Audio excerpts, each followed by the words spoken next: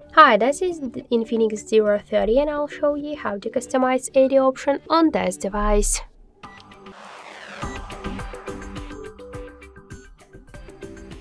So let's first open the Muviz Edge application, switch here in AOD section, select one from the themes, tap to apply. You could also customize your theme just by add here backgrounds, for example.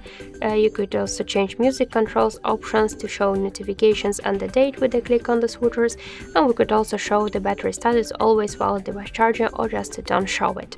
Tap to the 6 icon and switch AOD to the settings, click to always on display. We could turn on and turn off this option by click on the switcher in the right upper corner.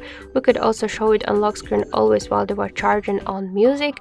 We could decrease or increase the brightness level. To change AOD timeout, low power after timeout, we could switch the screen orientation from to close it by double or single tap on the lock screen, to close it on fingerprint, on screen off, to set the shuttle, the start, the end time.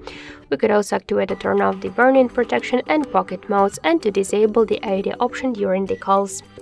So that's it, that's how we could customize AOD option on our INFINIX device. Thank you for watching, and if you like this video, leave thumbs up and subscribe.